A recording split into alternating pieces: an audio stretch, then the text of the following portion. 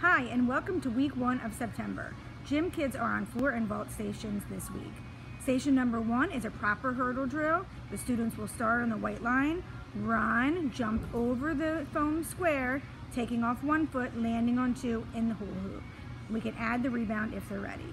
Station number 2, the students again will start on the white line, run, proper hurdle to the gym kid board, straight jump onto 8 inches, and finish in their safety stop.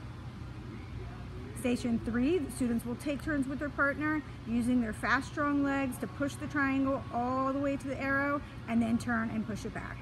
The last station, we're doing our hands on, knees on, so flat hands on the block, straight arms, jump 2 knees up at the same time. They'll stand up, straight jump off, and finish in their safety stop. We can do hands on, feet on if they're ready. Gym kid floor stations. Station number 1, we're introducing the log roll. It's going to be in between 2 panel mats. So they'll lay flat, squeeze their legs together, arms up over their head. They'll log roll, squeezing in the middle so that they don't fall in between. Station 2, we're introducing pizza hands. So they'll sit on the Velcro line, tuck their knees to their belly, make their pizza hands, and they're going to rock and roll. They can try 3. Their hands will go right on the handprints.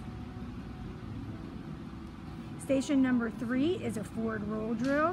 So the students will start on their knees on the panel mat. They'll put their hands on the handprints, tuck their head under, and roll, and finish in a nice tucked position with their arms over their head, and they can stand if they're ready.